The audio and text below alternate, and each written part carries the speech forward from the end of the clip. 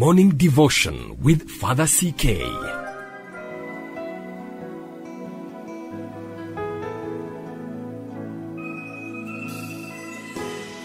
In the name of the Father, and of the Son, and of the Holy Spirit, amen.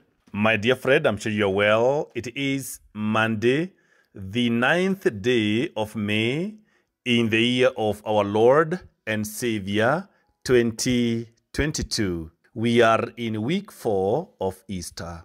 And our gospel passage today is taken from John chapter 10, verses 1 to 10.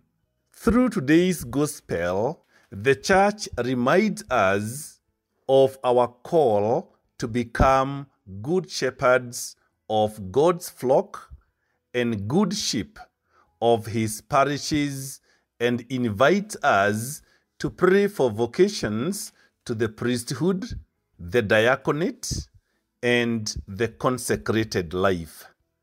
In today's gospel, the two brief parables show us Jesus, first, as a selfless, caring shepherd who provides for his sheep protection and life itself. The second, as our unique gateway, the sheep gate to eternal salvation. Besides guiding his flock to eternal life, as the good shepherd, Jesus is himself the gateway to eternal life. The first parable of today's gospel contrasts Jesus, the true shepherd, with fake shepherds, thieves, and robbers. Jesus gives us warning against false shepherds and false teachers in his church. Jesus' love and concern for each one of us must be accepted with trust and serenity, because he alone is our shepherd, and no one else deserves our undivided commitment. As a true shepherd, he leads his sheep, giving them the food and protection only Jesus, the good shepherd, can provide, and he protects us and leads us to true happiness. The second parable, Jesus compares himself to the shepherd and to the gate. The first title represents his ownership, because shepherd is the true owner of the sheep.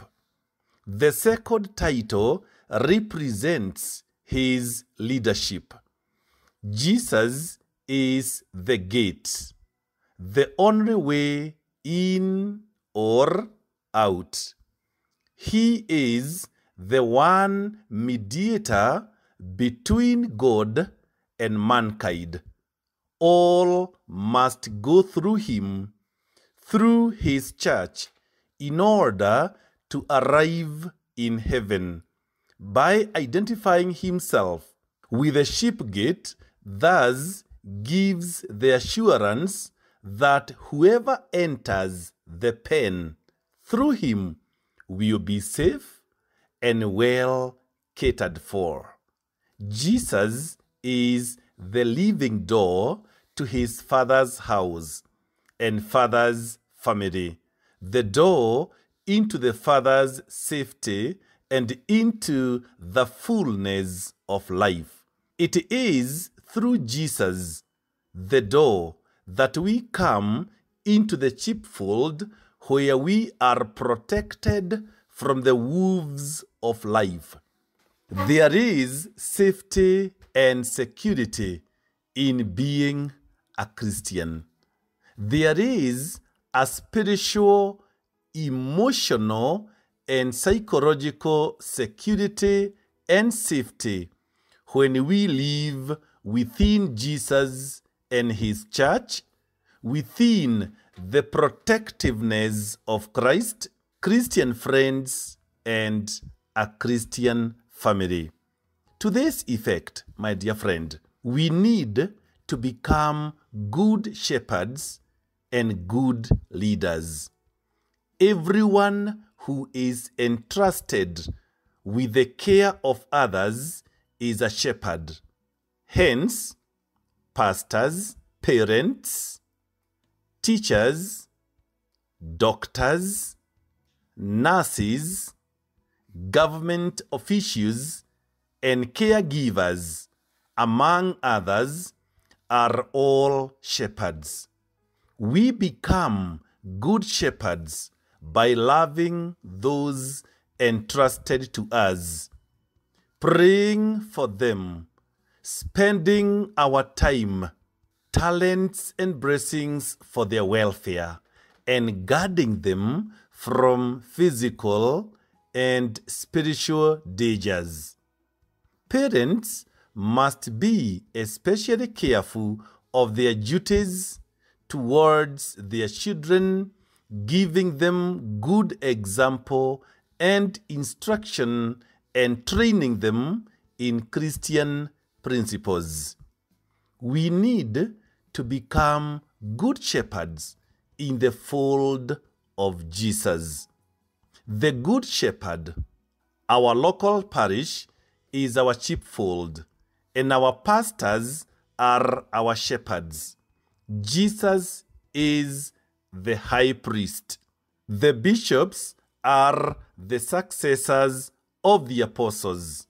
The pastors and their deacons are their helpers, and the parishioners are the sheep. Hence, as the good sheep of the parish, parishioners are expected to hear and follow the voice of our shepherds through their homilies, Bible classes, counseling, and advice, to receive the spiritual food given by our pastors through our regular participation in the Holy Mass and frequenting of the sacraments and the participation in the prayer services, renewal programs, and the missions that they offer.